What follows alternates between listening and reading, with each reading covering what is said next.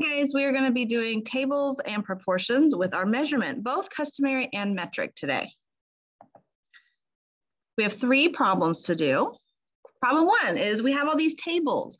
The relationship between the number of meters, m, and the number of centimeters, cm, can be determined by using the expression m times 100. Which table shows this relationship? So meters and centimeters, we know this is a King Henry, if you like the King Henry strategy. So I'm going to go ahead and get my letters written down, and there they are. King Henry died by drinking chocolate milk. And let's see here, we know when we have just a plain old single letter abbreviation that is one of the bases. And then when we're going to centimeters, that's using that prefix. So we're going between those two conversions, those two measurements. And if I'm trying to figure out how many decimal spots do I move, I start at my meters and I go once, twice to get to my centimeters. And that is the same thing as saying, well, meters times 100, because that's 2 place values. So that makes sense. I'm still going to use King Henry on this. So I'm going to start, I know that this is 2 decimal places. And we know that we're moving when I start with my meters. So I'm always going to start at this kind of top one in these charts. And I'm going to move my decimal point 2 places to the right. So in my number 16.2, there's already a decimal spot or a decimal point. So I'm just going to leave it there and move it 2 places to the right.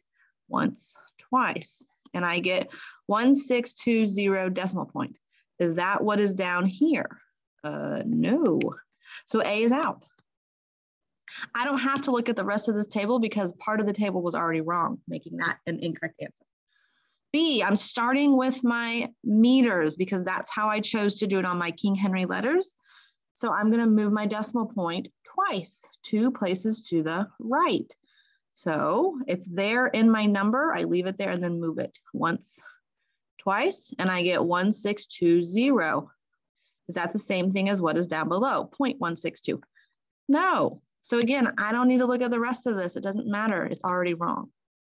C, I start at my 1.62 and I move my decimal point twice, once, twice, and I get 162, which is what is down there. Let's check the next one in this table. I move my decimal point twice, once, twice, and I get 154, which is what is listed. 1.46, I get 146. And then 1.38, once I move it, I get 138. C is looking mighty good. Let's check D just to see why this one is maybe not it. I start at my meters and I am going once, twice. So I get 162. Oh, they added a 0. They accidentally moved it 3 times. So D is out. That's it. You could have set up a proportion. You could have done this, but make sure when you choose one of your answer choices, you check everything that's in that table to make sure that all are correct. Okay, the number of cups in 10 quarts can be found using which proportion? So I am using cups and quarts. Notice that there are no labeling words in any of my answer choices, just numbers. When I'm looking at this, cups and quarts, here's quarts and here's cups, they're not on the same line. So you need another strategy. Figure out which strategy you like. I'm going to use this one. So I'm looking for cups and quarts. The higher one up is going to get the 1. Now I'm going to go ahead and just draw in this empty space. I'm going to label cups and quarts, cups and quarts. I'm not even looking at my answer choices just yet. Okay, the higher one or the bigger letter is going to get the 1, and that is going to be the Q, 1 quart. So looking at just that, ignoring all of this other stuff, how many C's are there below 1 Q? There are 4. So there's my ratio. And then when we have 10 quarts, that's going to go on bottom. So let's see if that is one of our answer choices. I do see that my 4 and the 1 have to be together in a ratio. 1 and 4 Those are together. Let's start labeling things. Anywhere I see a 4 is going to be where my C is.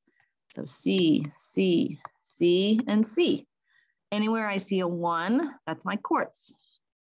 So Q, Q, Q, and Q. And then anywhere I see a 10, kind of with my missing thing, and they call it an X, is going to be another Q. So Q, Q, Q, Q. Did I do this right? Okay.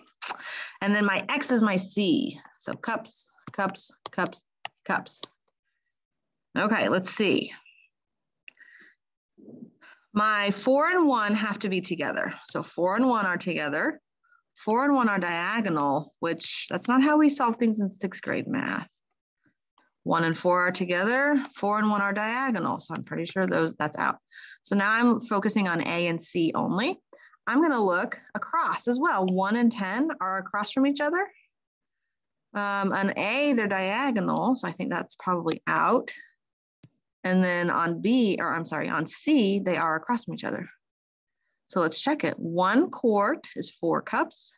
10 quarts is X cups. That makes sense. And our labels are correct. Quarts and cups, quarts and cups. So C is our answer. They just wrote their proportion upside down from what I did, which we all know that that's the same thing because of those labelings. They help us. Okay, and the last question, we have the relationship between kilometers and the number of meters can be determined by using the expression km times 1,000, which table shows this relationship. So again, this is a King Henry one. So I write my letters down. King Henry died by drinking chocolate milk. We have kilometers, so that's the K, King. And we're going to just plain old meters. That's not the end one. This is a base.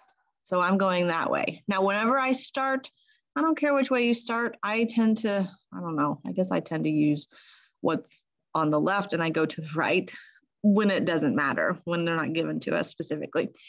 So I'm going to always be starting with my kilometers. So I'm always going to be starting with the bottom thing in this table. So just be careful where you start. And then when I'm moving from kilometers to meters, how many places do I move? Once, twice, 3 times. So I'm just going to make a note, 3 places. So I'm starting on the bottom because that's where my kilometers is. There's a whole number 5. The decimal point is at the end. And now I move it 3 places to the right, once, twice, 3 times, and I get 5,000, which is what we have. So let's check the next one in that same table. 8.3, I move it 3 places to the right, once, twice, 3 times. And I fill in zeros and I get 8,300. 14.2, once, twice, 3 times. Put in your zeros, 14200, 14200. And then the whole number 10, the decimal point is at the end. Now I'm going to move it once, twice, 3 times. 1, 2, 3. And we have our answer, I believe. I think it's A. Kilometers. If I look at B, 5,000, my whole number, and then I'm still moving my decimal point to the right once, twice, 3 times. So I should have a whole bunch of zeros, not just plain old 5. So that's out. C, I'm going to put my number 500 and I move it 3 times. Once, twice, 3 times. So again, I should have a bunch of zeros, not just 5. And then D, 5. There's my decimal point, once, twice, 3 times. I should have a bunch of zeros. So those were wrong. Okay, that's just one strategy of how to do these problems. There are lots of ways. If you understand them and want to do them a different way, feel free. This is just how my brain goes through these. All right, good luck. Go practice.